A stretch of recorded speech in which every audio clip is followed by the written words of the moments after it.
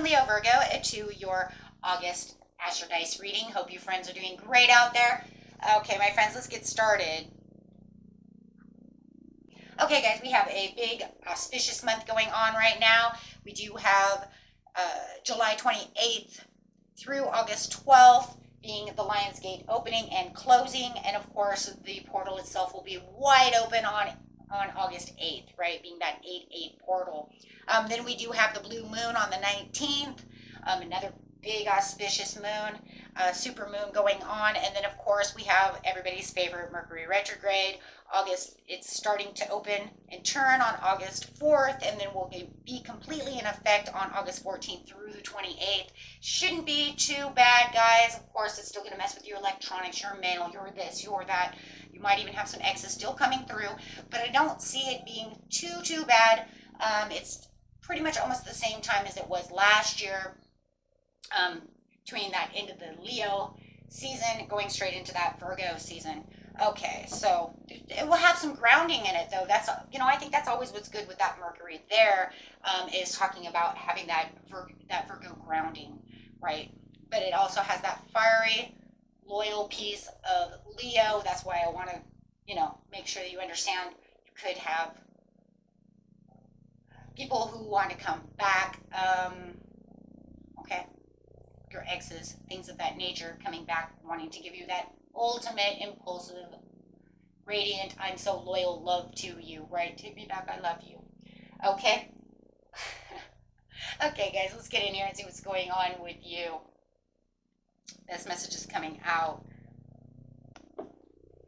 And for those of you who are new, this is where I take astrology with tarot and make a small horoscope for the month, using only one of the 12 houses. So remember, it's not just only this, right? This is only one piece of the puzzle. Okay, best messages coming out. Roll them dice. Got that North Node coming out into the 7th house with some Gemini energy.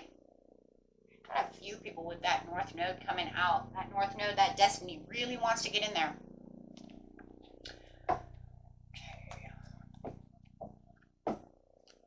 So let's see what's going on here. We've got, using the North Node, we are going to go ahead and use that Vesta because it's talking about that soul. This is about that soul's mission. It's about that destiny. It's about those karmic lessons, right? So let's see. Pushing you on that path to destiny. The goddess within your sacred spiritual center and quiet dignity.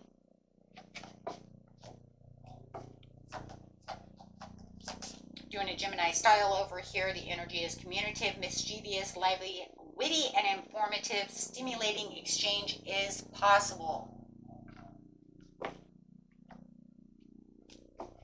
Going straight to the 7th house. 7th house this is the area of your life that is about long-term significant partners, or romance, business, or family. Gotta love this one because it's kind of like hitting all the buttons.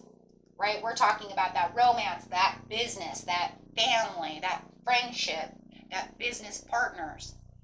Okay, so make sure to use your discernment when it comes to the situation.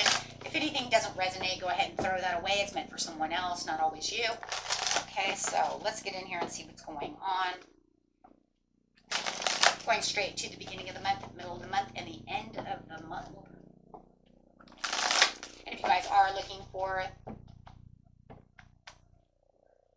those personal readings, go ahead and hit me up, okay? You can find all of everything that you're looking for in the description area under the video. Solar plexus coming out with the intentions. Refusing to see the situation. Well-deserved rewards in reverse. So it was almost like the grass is not greener where you're going. Somebody is refusing to see that we're having issues over here, whether it's financial or whether it's love related, but they're keeping their intentions. It's kind of crazy because it really does feel like it's someone else. Man, that's crazy, guys. Seriously.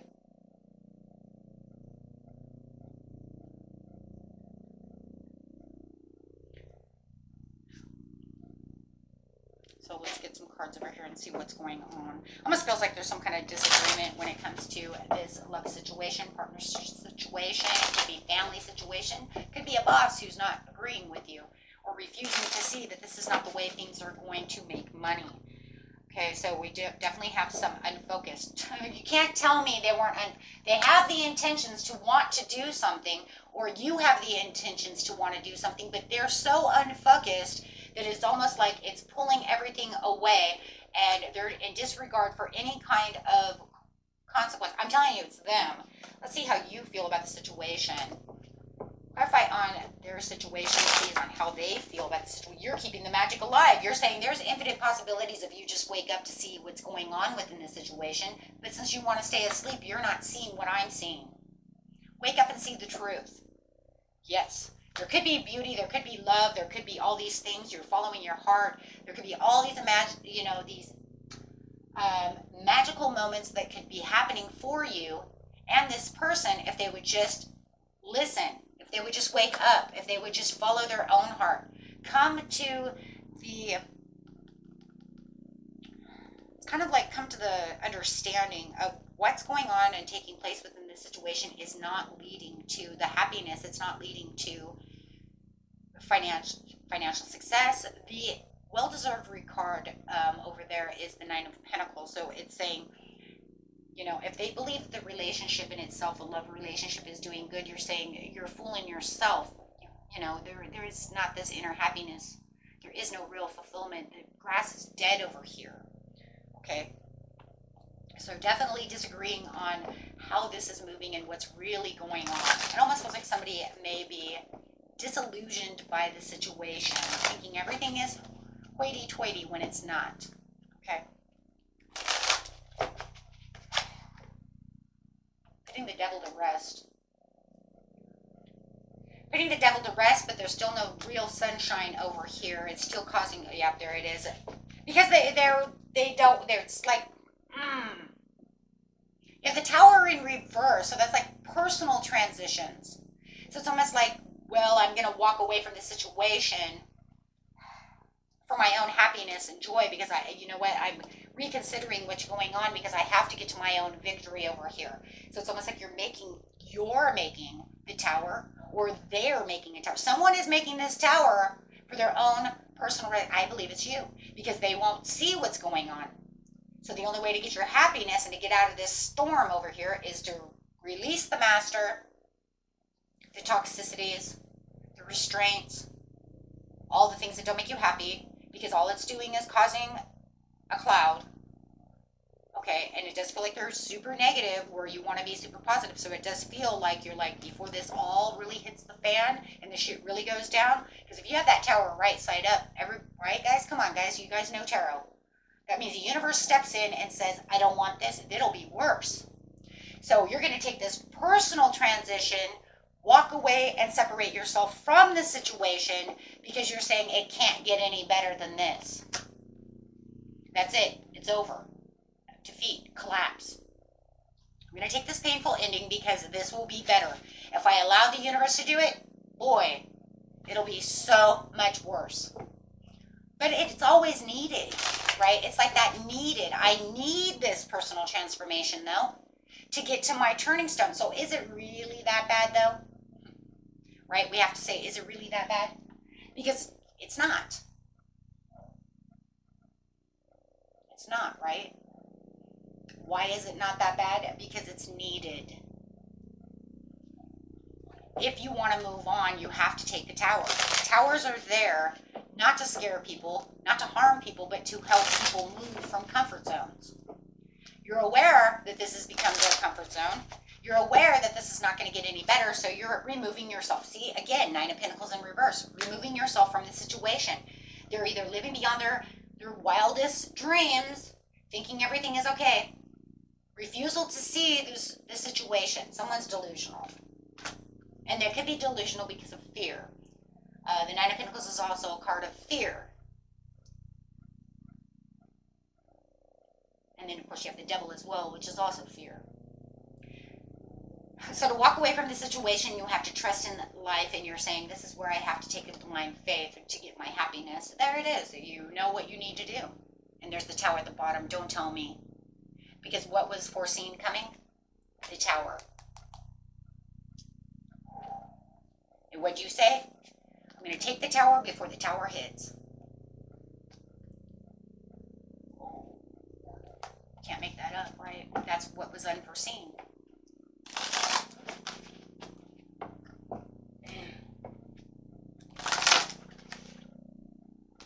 Releasing the situation, transitioning, letting go, allowing the healing process to begin, and listening to the intuition. What are they doing? I just want to know, really, and I usually don't dig deep like that, but I just kind of do, because it's a lot about them and the way they're making you feel and doing things. They will not change their focus. They are sticking to their roots over here and living in the past. Not going to let the past go. They're going to continue to try to drive this stake into this railroad.